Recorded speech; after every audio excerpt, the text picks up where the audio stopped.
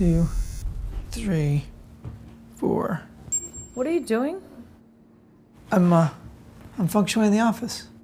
It's like hard corners. You ever notice there's like no flow in here whatsoever? There's hard corners because there's desks, and I mean, open a window for stuffy. What did you call it, by the way? It's feng shui. Feng shui. Yeah, it's French. Back house, you wouldn't understand. You'll see. Where was I? 6? I don't know. Whatever. 6, 7, 8. It's about 8.5 right here.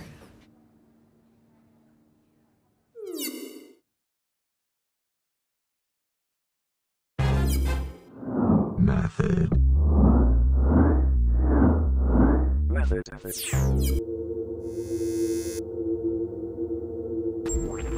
Hey everybody, what's up? It's Boise with The Real G, and we're in the GreenChef's kitchen today with Khatija Dadabhoy. We're excited to have you here today. We're excited you're with us. What are we going to be making? We're making upside down caramelized banana chocolate cake. I'm all about it, and you should be too. We'll show you how to make that when we come back with GreenChefs. Stick around. So let's just go over the ingredients of what we're going to be using today. Okay. All right?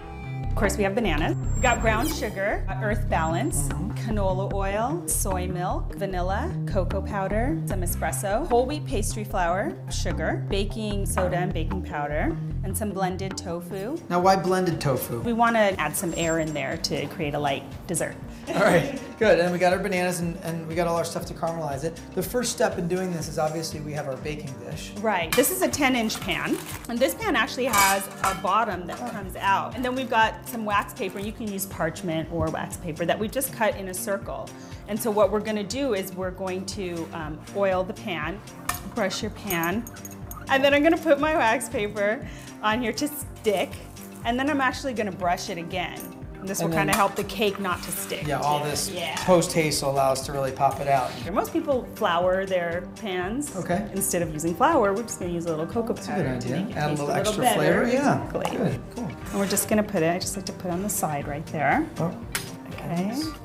And there we go. Oh, that's good. So we're going to start by doing the caramel on the bottom. Okay. So what I'm going to have you do is put the brown sugar and the earth balance into your pot there, and just kind of melt them together, and you can use this. How low do I want my heat? Relatively low here? You want it kind of low. You don't want it too high. You want to melt it slowly together. While you're doing that, I'm going to get started with cutting some bananas. So what I'm doing is just running the knife along the middle of the banana, and you just want to be careful because sometimes it can break. Can I just put all this in there? Just put it all in there. And the whole idea to caramelize the brown sugar is to eliminate all the graininess, right? You really want to make a syrup. Melt it, right? And I don't want this to come to a boil. I don't want to see any bubbles. No, not really. You're just almost there. You know, you just want to get all those lumps out and just kind of get it all mixed together. So we're going to pour that in there. I'm going to have you pour it in and just kind of spread it around in there. Spread it out. This will become the top of the cake. I may need to cut a little bit of the banana to make it fit. So you're just going to kind of place them. And it doesn't have to be perfect. So we've got our bananas in there. All right, good. Okay. So what are we going to do next? We're going to get started on mixing our batter together. Okay, great. So we'll do that in a moment. So these are all of our ingredients for the batter? Yes. Okay. We have our dry ingredients here. We've got our cocoa powder, whole wheat pastry flour, our sugar, the baking soda baking powder, and our sea salt. Dump all those in here and sift them together. So I'll start with the wheat because it's the biggest thing. I'm going to start getting our wet ingredients into our mixing bowl here. I'm going to start with our tofu and then soy milk, canola oil, coffee, and our vanilla. Sifting is really to aerate your ingredients, your dry ingredients, and to mix them together. Just get everything mixed in there and just kind of aerate your dry ingredients. And while you're doing that, I'm going to go ahead and mix our wet ingredients. I'm just starting on a low speed, and then I'm going to take it up a little bit. And what I'm just looking for is to get everything mixed well together.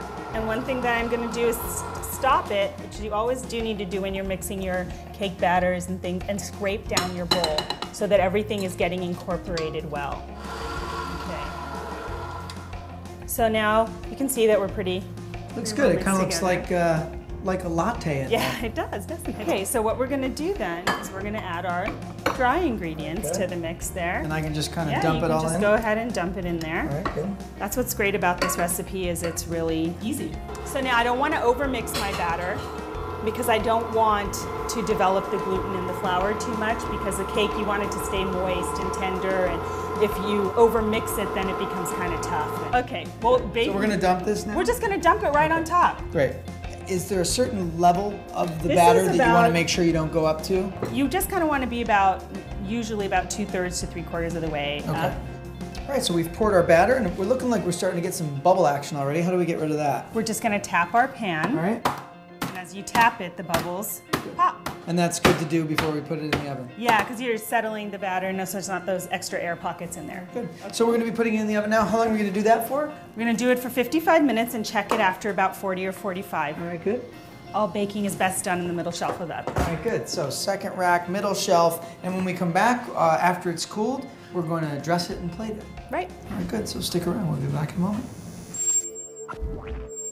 All right, so our cake has been taken out of the oven, and how long have we let it cool? For about 10 minutes. And we're going to flip it now. We are. And then let it cool for how long? For another about 10 or 15 minutes. So before we do that, what do we want to do? We're gonna run a knife around the side of the pan. So we're just going to put the plate on top for the flip.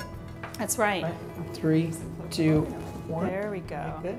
Let's lift this off. Yeah, we can lift that off. Looking so far so good. All right. Excellent. Look at that. Wow, you were right.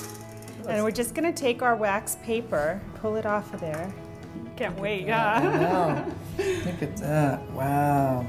It's like my daughter, she Good. likes to do that. Wow, this has been awesome. Keisha, thanks again. Thank you. Awesome. For everyone at GreenChefs and G Living, I'm Boise. Keep it G, everyone. See you next time.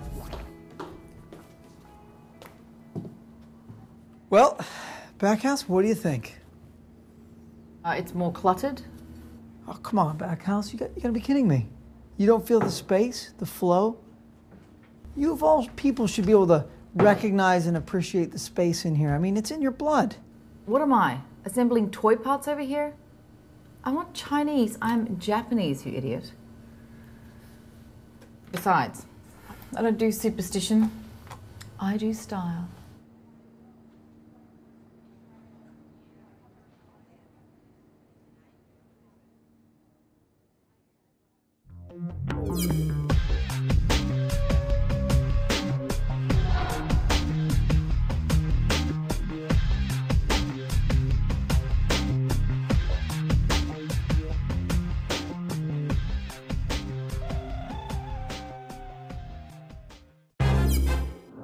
Method.